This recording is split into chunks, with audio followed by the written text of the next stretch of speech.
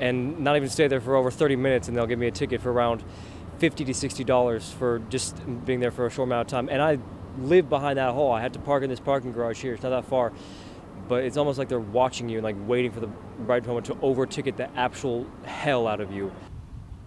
College campuses face a myriad of problems every day. Some of those challenges understandably garner more attention than others. One of the lesser-known concerns to both students and administration alike at North Texas is the lack of on-campus parking. At this point, the best option might just be to walk.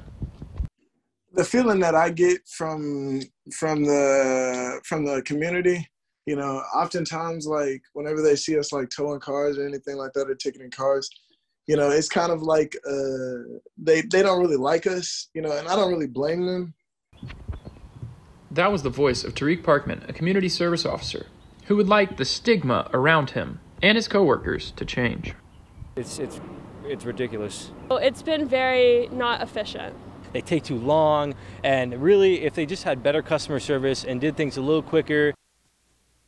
It's plain to see that UNT students aren't happy. A short survey run by us at NT Daily showed that 12 out of 12 people feel that there is an overabundance of ticketing on UNT campus. The problems experienced at UNT are being felt by students nationwide. According to Mark Frumar from Spot Parking, the problems date back to the 1950s. Frumar says most of the problems are caused by an insufficient use of available parking areas and the reluctance by administration to employ a technological ecosystem.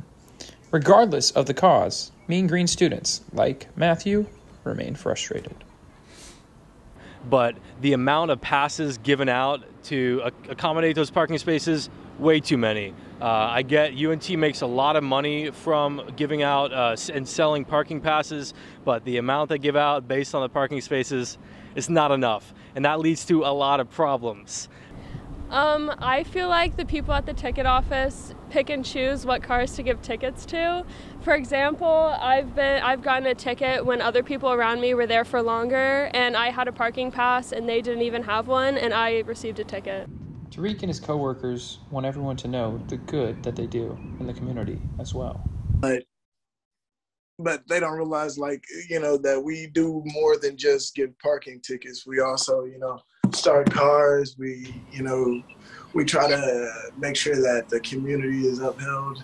You know, like me, for example, you know, sometimes I clean the garages, you know, and then, I mean, like, they don't realize that there's an importance to what we do. You know, it's like people pay for, you know, parking passes, right? Like, the Highland Street garage ones, right.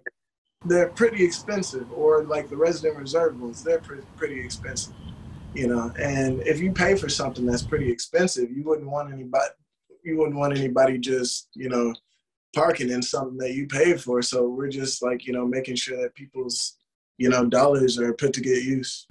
After revealing all that community service officers do, this was students' reactions. It makes me respect them more, and now I feel like a jerk. So, they're good people. They're doing their job, but I feel like some might take it too seriously. But then again, when is taking a job seriously not good? That seems fine. I mean, that's good. I'm good on them. That's a good part of it, I assume. Did it change your perspective? It widens it, yeah. I didn't know that they did that.